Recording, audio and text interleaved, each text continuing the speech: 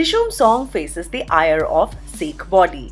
The upcoming movie Dishoom seems to be facing the ire of a Sikh body over a song sequence. This time, the Shiromani Akali Dal controlled Delhi Sikh Gurdwara Management Committee objected to the use of an article of Sikh faith in a yet-to-be-released film in an inappropriate manner. A dagger, short kirpan, worn with a waist belt by Jacqueline in the dance song Ishq Ka Marz, was found objectionable by the committee members. Delhi Sikh Gurdwara Management Committee objected to the use of an article of Sikh faith in a yet-to-be-released film in an inappropriate manner.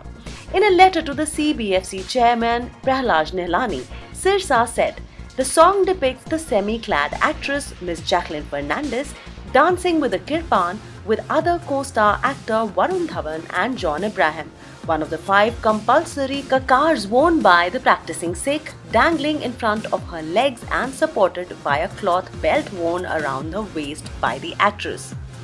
Sirsa said that the song video was offensive, malified, and an insult to the well-established Sikh tenets and customs.